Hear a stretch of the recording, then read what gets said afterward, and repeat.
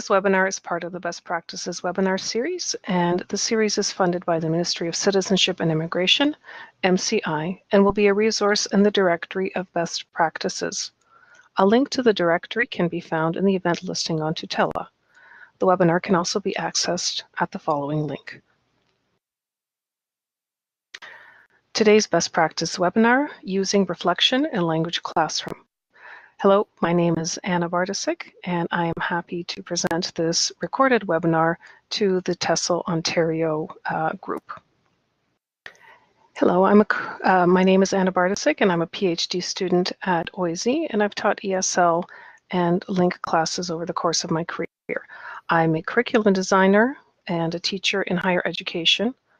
I'm a doctoral student. I have interests that include instructional design, motivation, and teacher development, as well as incorporating educational technology into teaching practice. I develop online and blended learning courses, and I work on curriculum development. I produce some of the TESOL Ontario webinars, and I am also an instructor for pre-service ESL teachers. One of the topics I'm pursuing for my research is reflection in teacher development, and I'm very happy to present this recorded webinar.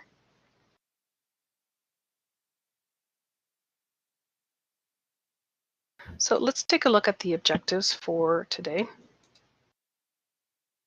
I'd like to first talk about the history and some concepts to consider about reflective practice and where reflective practice should take place, in addition to including ideas for research. Then I'd like to talk about incorporating elements of reflection into our teaching practice, specifically where to incorporate elements of reflection. We'll move on to examples of reflection. I'll be sharing some of my own reflections, both written and in digital form. And then I'll do a bit of a guided activity in finding opportunities to find reflection within a lesson plan. And if there's time tonight, then we might do two.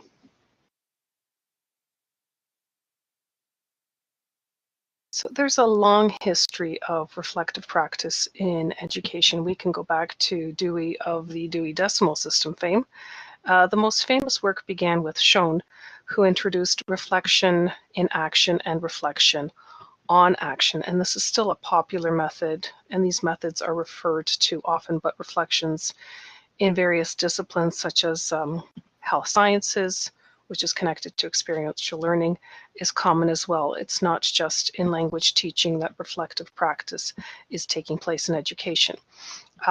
So reflecting in action is thinking and reflecting about your practice while you're teaching, and reflecting on action is to think about how things went after the event. Thomas Farrell writes a lot about reflective practice in English language teaching. He's a professor at Brock University, and his writing demonstrates reflective practice. If you look at his earlier work and move to today, you see that there is a shift in his perception about reflection. His claim about language teaching training is that he was not prepared for teaching, and that language teacher education programs need to incorporate reflective practice in order to support the early years of teaching. And I know today's webinar is about reflective practice in the classroom, but his belief is that if we begin with language teacher education programs and start reflection there, it will help teachers, especially novice teachers, through the first few years of teaching, and help them with those first few years. There is some weakness in the research on teacher reflection because there's a lack of longitudinal data. So participants who participate in reflective practice for research purposes may only be reflecting because they're participating in the research project. So perhaps they know the researcher and they want to help them complete a project. Sometimes people are interested in the topic, but they still want to make the researcher happy. And so the motivation for starting reflection wasn't necessarily intrinsic, although a lot of people talk about benefiting from it. So a possibility for examining extended periods of reflection is exploring secondary data in digital forms. And we'll talk a little bit about that indirectly today when I talk about my own experiences, such as in blogs, which I'll share today with you, or social media posts. So reflection on events can occur in retrospect, and they are captured in digital form in my case, but they can be captured in many different various formats. So if we think about those reflections that were done not for the purposes of reflective practice, but just because we wanted to, that they are more accurate reflection of one's thinking process at the time of writing, as social media blog posts and blogs are not written with the intention of providing data for a research project, but they continue over the course of a period of time and will most likely continue because of the author's intrinsic motivation to share ideas. That is certainly one large form of reflective practice where people tweet, post things on Facebook, write blogs, but excuse me, not everything about reflection is written or digital. There are excellent additional ideas for reflection. And Karen Johnson writes on teacher development and suggests quite a few of them. And I'm sure as I talk to you about them that you'll recognize these. So one of them is having a critical friends group. In this, a group of peers listen to the dilemma of one peer and then work as a group to find a solution to the presented problem. A facilitator can keep the group on topic and manages who speaks when. There's also peer coaching. Peers take the time to observe their other peers while teaching, and they provide feedback based on their discussion before observations and what was noted during the observations. So in this case, teachers are being observed in their classrooms. In some places, this is called teaching squares or classroom observations. Classroom observations don't always just take place in pre-service education when teachers are part of a teaching training program. They can also take place while people are teaching. Now, teachers have to be open to being observed, but in the post-conference stage of being observed, the two peers discuss the feedback and what could be done with the future. So this can be done easily at a workplace between two colleagues that have a good relationship with each other. There's also mentoring, and this can be done in a mentor or a mentee role. So in either case, meeting with your mentor. So if you have someone, perhaps you are a newer teacher, and you really admire the way this one teacher is teaching, you could ask them to help mentor you, and you can talk about the different experiences that you have. But you could also ask for a mentor when you're an experienced or an established teacher. Maybe there is a new theme or a new topic that you want to teach, and you're not exactly sure how you might approach this. So you might have a mentor for that. Or you could take on mentees where you are the mentor. And in either case, meeting with your mentor or mentee offers a chance to reflect on each other's observations and perspectives. There's also lesson studies, and this is very common in elementary schools where groups of teachers that are trying to save time and be efficient will meet, and it's essentially group lesson planning.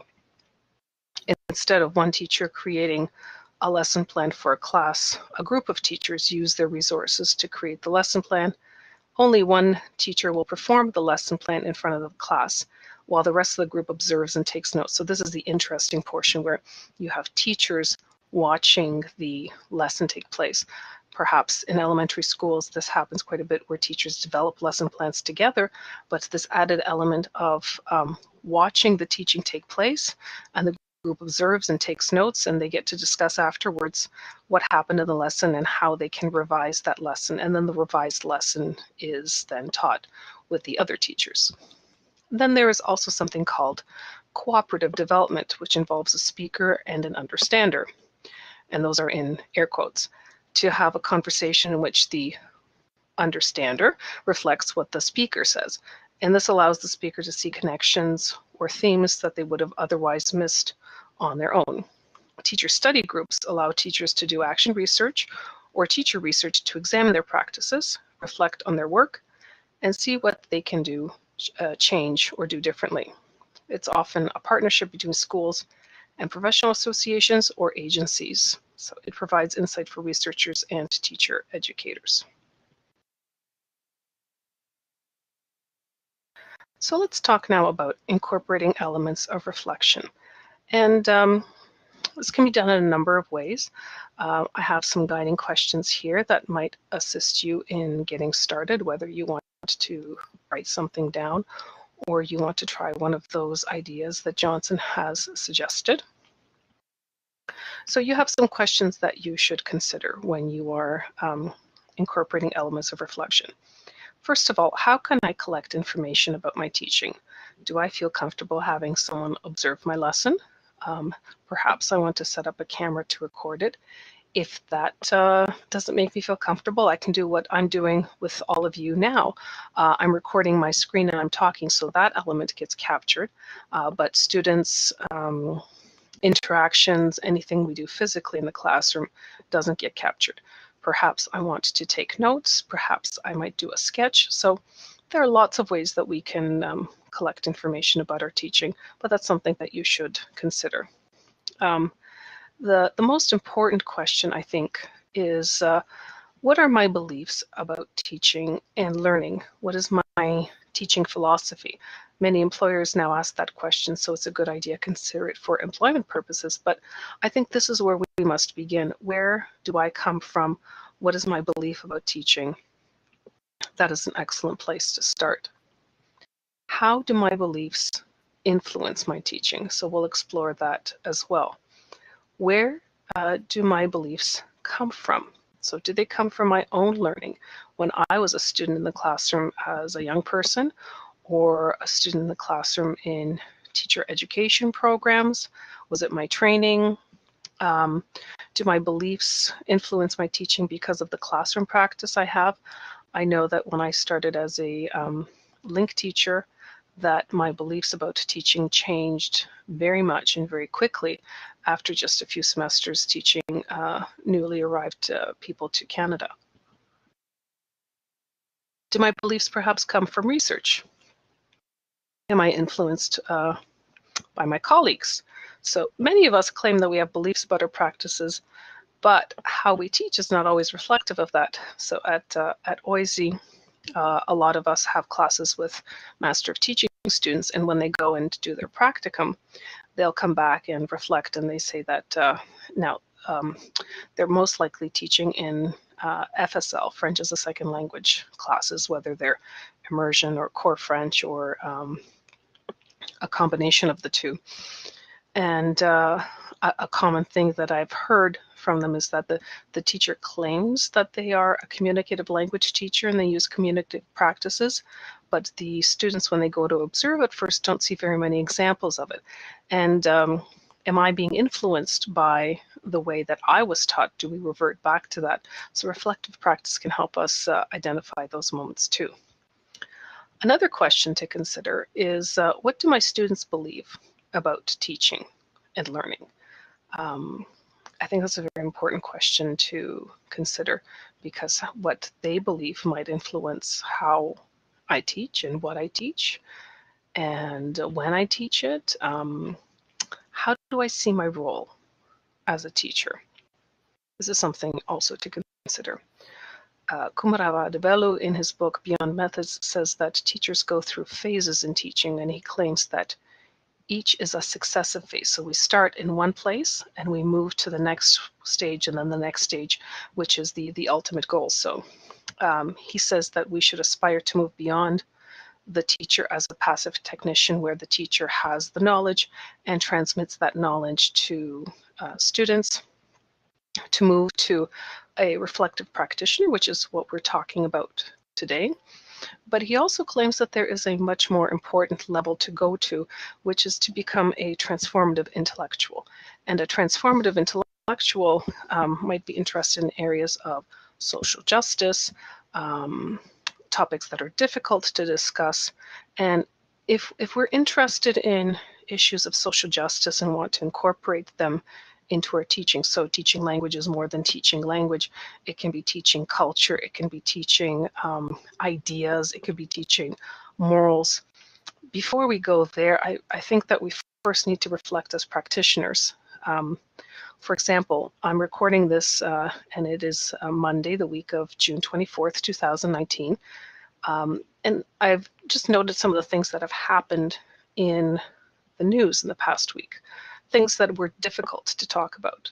So to what extent would you be willing or able to discuss, for example, Sudan's political situation right now, the movement in the Czech Republic to oust their leader because of fraud and corruption, the protests that have been happening weekly, sometimes twice a week in Hong Kong, discussing immigration and refugees. What does it mean? The comparison to the U.S. right now with the situation at the border in the U.S. And the horrible conditions that children, not just adults, but children are found in. Can I address that in the classroom? Am I comfortable addressing it in classroom? The Truth and Reconciliation Commission, do I have enough knowledge to talk about Indigenous peoples? Comparing refugees from Syria to the situation of the Vietnamese boat people almost 40 years ago. Would I have the knowledge, the ability, the language to talk about yesterday's Pride Parade in my classroom? And if I'm comfortable or not comfortable talking about any of these things, that's something to reflect on. And that helps us consider, again, what our philosophy is, what are our beliefs, how our students' beliefs and knowledge about teaching can influence us, and where we feel comfortable in the classroom, and do we want to move in a different direction. But reflection and introspection are important elements of professional development, but they should be used as tools and not necessarily the main source of knowledge or change for the teacher. So if we think back, so this is one thing about considering what we want to do, but if we think back in time and consider what we were doing this time a year ago in the classroom, or our first few months, or even the first year of teaching, our human memories can be distorted every time that they are remembered, right? So just, by the act of engaging in narrative inquiry, a teacher may misremember and represent an event of their classroom. So how could that be mitigated if we're trying to recall or remember things and reflect on them and see how we could do things differently? First of all, let's focus on consistencies between multiple events as opposed to one event. That may help. So if I want to reflect on teaching cultural issues, maybe reflect on a number of them that took place and see if there's any consistencies there across the board. Recording an event as soon as possible after it has occurred may help preserve important aspects that can be lost to misremembering. So taking some jot notes at the end of a class, perhaps using a voice memo on your cell phone to just say a few things to yourself as you're driving home, hands-free, of course, with your earbuds in. And as I referred to earlier, you could film an event of having an external recording that can ensure the accuracy while still allowing the subjective interpretation that's crucial to this kind of methodology.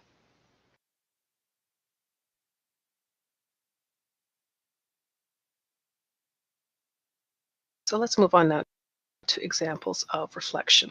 And I'm going to share a couple of my own examples with you. And the question here is, why do you teach? The first one. So one of the things we can consider when we begin reflecting is what got me here into teaching in the first place. Sometimes that's very helpful in keeping some momentum going if we're feeling a little bit of burnout. So I'm going to share with you, I'll read it to you, my reflection that I wrote when I thought back on why I got into teaching and what aspects of my training were important or unimportant. And this is, again, in retrospect, because I never reflected on this process when I was in training. This doesn't paint a full picture, but it creates a context for me and my beginnings, which were in the Link language classroom. So here we go. excuse me, just going to move my screen over here so I can take a better look at the words on my screen so I can accurately reflect for you. My father, upon hearing that I wanted to become a teacher, said and continued to say to me, "Those who can, do. Those who can't, teach. And those who can't teach, teach Jim." We all have stories. I've left out a lot of my story by telling you this little anecdote. Teaching English, for me, was a way to get even with my kindergarten teacher, who bullied me because I couldn't speak English and encouraged my classmates to ostracize me. Based on all of this, I think that language teachers should be able to empathize or understand their learners, understand how language works, and be able to explain its workings to learners. I would say that learning how language works, the grammar, was a necessary element for me to learn in order to teach it. Morphology, linguistics, less necessary. I think that being formally prepared for understanding different cultures and having an opportunity to teach in a classroom and observe a few teachers, these are experiences I didn't have in my TESOL training. I think these are essential. Learning how to create assessments and use technology are also important. But I say all of these things because I have observed and mentored new teachers and because of my own early career experiences. I would say that passion goes a long way in keeping a teacher's fire alive to learn to be a good teacher. So that is a passage that I wrote, not in preparation for today, but when I was writing about why teachers teach and what did I think teachers needed to know in order to be successful language teachers. So now I'd like to share with you, and I'm going to share my screen with you in a second, another example of reflection. And this is reflecting in planning. So perhaps reflecting before action and reflecting on action, which is afterwards. So this is another personal example. And I've kept a blog and I've added to it on and off for a few years. I began this blog because I started becoming interested in using technology in the classroom, and I wanted to write about it, share about it, and think through the process. And to be honest, I've debated a bit about deleting some of my posts. Some of them are very cringe-worthy for me. I don't want to look at them. They make me uncomfortable when I start reading, but I've left them there because they're a true record of what I thought when I wrote them.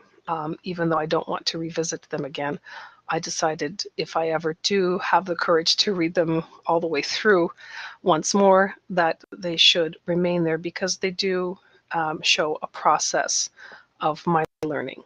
So I wrote a lot about what Schoen called reflecting on action because I was trying out new types of educational technology and I wanted to share the process with others. And this particular post was part of a speed dating roundtable professional development session, and the participants had asked for a summary of the tools that I had used and how I'd used them, so I decided to write the reflection on my blog and share it that way. I'm glad I wrote it down as I would have had a difficult time recreating this scene down the road. So what I'm going to do now is I'm going to share my screen with you. And this is my blog, and this was a post from October of 2015, and it's called Smashing Breaking News Generator Tool with Capsules and Online Timeline. I'd like to let you know right away that Capsules is no longer in operation, but once we return back to the presentation, I'll show you some links to other alternatives for this kind of tool. I'm going to scroll down and I'll read a bit to you from this post because I think it's an interesting one to talk about, but also I'll be sharing a second one, a second blog post about something else, and it won't be in as much detail. So app smashing refers to the process of using two apps together because even though everyone says there's an app for that in EdTech, gaps often exist between what can be done and what a teacher wants to do. This was the case when I came across these two apps. As my advanced reading and writing class was reviewing tenses, I had been thinking of digital timelines, but wasn't motivated to try one until Breaking News Generator and Capsules showed up separately in my Twitter feed one morning. I began the activity with my class in the computer lab that day. So this is how one of three screens in Breaking News Generator appears. It's a static tool that you can personalize to suit your needs.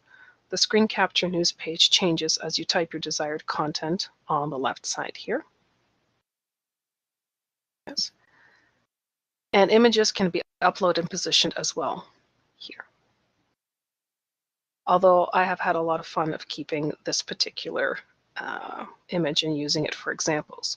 The date information is key since it will be used to arrange the news stories later on. And so here I start talking about the advice. So I'm setting up the topic for the presentation. So my reflection comes a little bit afterwards. So I did have to describe what the tool was and what the purpose for it for my use was. Encourage students to think of a historical event, a story that is in the news at the moment, and a possible news story that might take place in the future. For demonstration purposes, I found it best to begin with a familiar event that is recognized by students. Show students creative common sources for images and demonstrate how to find images according to topic by using the search option on most websites. I've used picography in the example below, which you'll see in a moment, but other sources can be found in my live binders under the tab Stock Images for Videos and Presentations. As you circle the lab, so I was doing this activity in a laboratory environment, you can assist students by showing them the differences between writing sentences and writing news headlines, tickers, such as grammatical changes and word omissions. Remind them that even though they might be writing about past events, their news stories should be written as though they are new news. For example, a headline about the Great Wall of China might read, "Wall running through China finally completed," and dated 1644. And so here you see an example of one that I created. Students produce examples that they can then download as images, save, and share with you. Students can send these images to you via email or in a shared environment such as Padlet or in Google Docs. You now have a collection of these news stories that can be used for the second part of the task. And here is how to adapt this part of the lesson for multi-level classes or students who are novice to technology. You can give students a number of news stories to create. The quicker students will create more stories than the ones who are not as adept at using technology, but everyone produces at least one news story. Challenge the students who have grasped tenses faster to generate news stories, for example, that are repeated over the course of history. This way you have student-generated content that can be used as present or past perfect examples for the writing portion of this task later. And here comes my reflection on using this tool. I like this news generator tool a lot, but needed to augment it to review tenses with my advanced English learners. For lower levels, using this tool alone might be enough of an activity to review the past, present, and future time, and you could share each image with the class and have students compose statements about the news that they see using the present continuous, since the news is always reported live. So I need to meet several outcomes in my course, and combining outcomes into a task is more relevant to students than solely producing assignments. I wanted to combine a review of tenses with writing narratives and exposing my students to the concept of blogging and collaborative writing. And so we also used Capsules, which is, as I said, no longer available. And it is, but I'll share some other examples with you. Capsules is a virtual timeline. It's free, and I won't talk more about it because it no longer exists. So what we did was that students worked together, so it was a collaborative activity. And the students were responsible for writing a narrative paragraph by summarizing the events in the timeline within a past, present, or future time frame. And here I've also included some of the things that you can have students do. You also have information about how much prep time, and here was some of my reflection. So I liked this activity because all the content was student generated. It was a task-based activity that combined tense review, narratives, and collaborative writing. I found and was successfully able to use these apps on the same day. Students wrote some funny news stories and they started getting creative. I met a number of my course outcomes in a way that was meaningful to the learners. I was available for assistance, but students were drawing on collective knowledge to work through this task. And everything did not have to be completed in class on the same day. It was easy to break up this task into parts. It's also adaptable to different levels and abilities. Okay, and so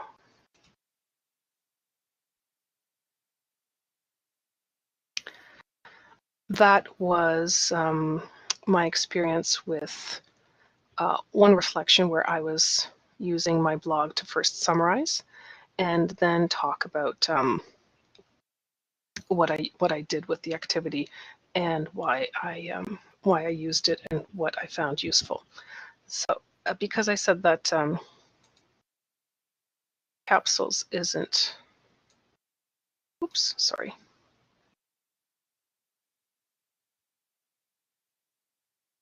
That capsules isn't used anymore. There are a few,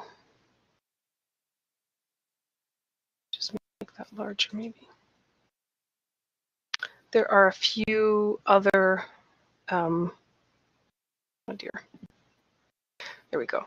A few options for you. So there is Timed Host, Office Timeline, and all of these are clickable, but they're also available in the e-learning industry link toward the end of the presentation. There's a hyperlink provided there. Sutori, MyHistro, Our Story, SmartDraw, Twitter Custom Timelines, Timeline.js, Free Timeline, and TimeGlider. So not all of these are free. For example, Office Timeline is a freemium, so you can get something free, but for a premium you can pay more. But there's a list of them here that you could try to use if you were interested in using any of them. So another form of reflection is action research. And I tried an action research project about 4 years ago. During this action research project, I was using iPads in the reading and writing classroom with advanced English English for academic purposes students. So I had 3 questions that I thought would be interesting to discover the answers to. Is technology a motivator to learn more English? What role does technology play when students are studying reading and writing? Can we increase interactivity? And where will this project take me? So those were 3 questions that I wanted to explore. And I'll take you briefly to my blog post. I won't share too much because we've already taken up some time with me just doing some reading, but I'll share with you a few things by sharing my screen. Okay, so this was in November of 2015, and as you can see, my my reflection on the blog was also influenced by my students' beliefs about teaching and learning. And what I had done was I had anonymized feedback from students in the form of Google Forms, and they filled in this information for me, and I used it to inform myself before and during and also after we had run the pilot, which lasted, I believe we did this for 14 weeks. So you can see here that by using Google Forms, I was able to collect a lot of anonymous data. And what I had done, I had taken the Google form and I had embedded it into my LMS at work. And I asked them several questions, but I also wanted to learn a lot from the students as well as myself, because I had some ideas, but I didn't know if students would share those same ideas. And so, bring us back to the presentation. You can see here I was interested in getting feedback from the students about their beliefs about teaching and learning. So you can see that the majority of the students were excited, or at least willing, to use iPads in the classroom on a regular basis. But you can also see that there was some feedback from one individual that said that they were a little bit nervous about this idea. And this helped influence my teaching and my reflection afterwards, as well as during, because I wanted to make sure that I wasn't overwhelming anyone with information or not doing things that people wanted to do. And this was very important to me. The results were not bad.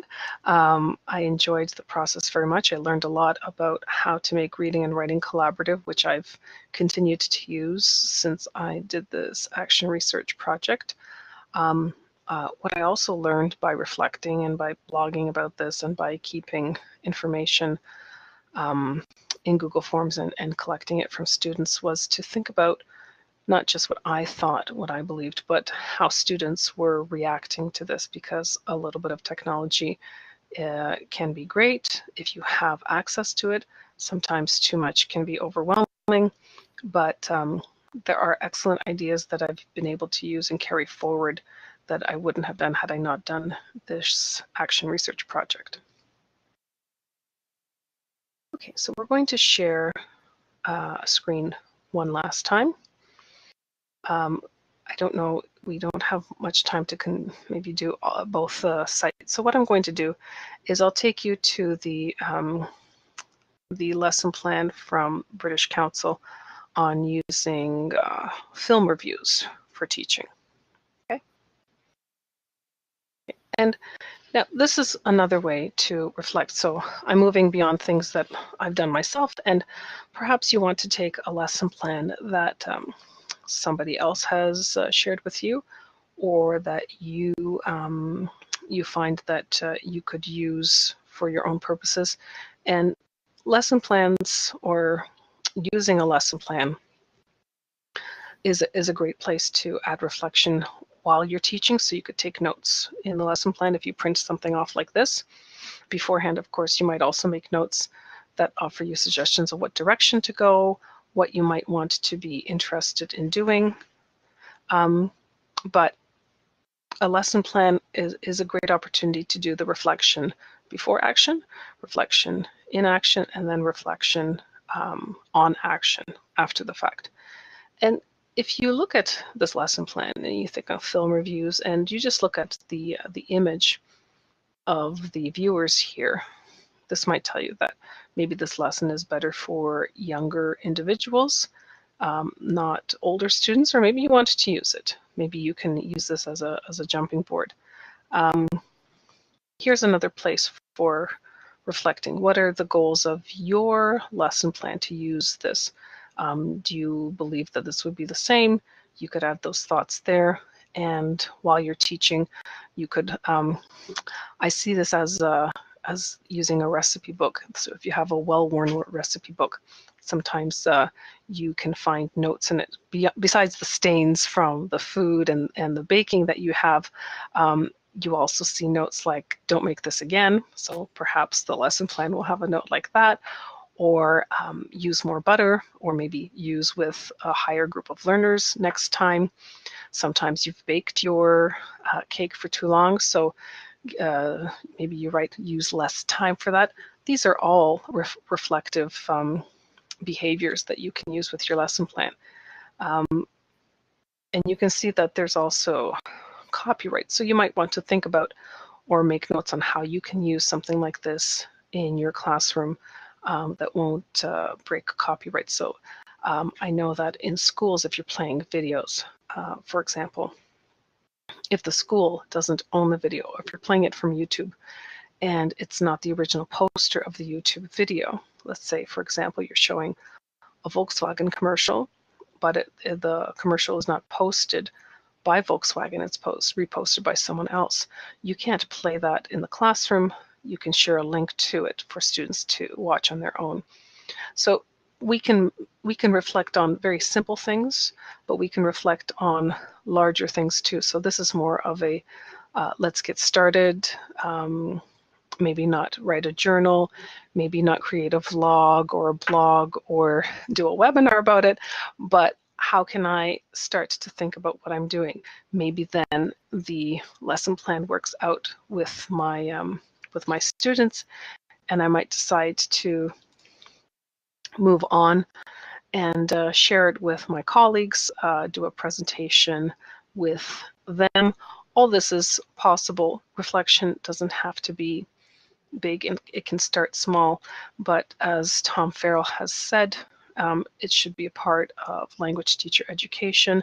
It should be a big role in establishing teacher identity in those first few years. And like in my case, it helps teachers from stagnating, preventing them from stagnating and trying out new ideas, which was the case for me, to be sure. And then if you are on Twitter or Facebook, maybe you start to participate in different conversations, and you'd be surprised how quickly you can collaborate with people, network them, maybe do joint collaboration process, which is our big reflective pieces. But starting small or going big, neither of them is important. What's important is that we think about what we're doing, we think about what we did and what we'd like to do or how we'd like to do things differently. And of course, these are things that we naturally do, but sometimes, just like parents forget, oh yes, this is what this kind of condition looks like in a baby. When you have your second child, you forget everything that happened with your first one. It's much the same with teaching. Oh, that's right, I forgot. I didn't like how this worked, and I wish I'd made a note of it for myself. It will prevent you and save you some time down the road as well. So these are the references, things that I referred to in my webinar today. Books that I referred to, the website that contains all the options for different timelines in case you're interested in trying out the capsules timeline news generator activity. I've shared a link to my first blog post that I talked with you about, Tom Farrell's blog, which has links to all his articles, as well as shown the beginner of reflective practice in action.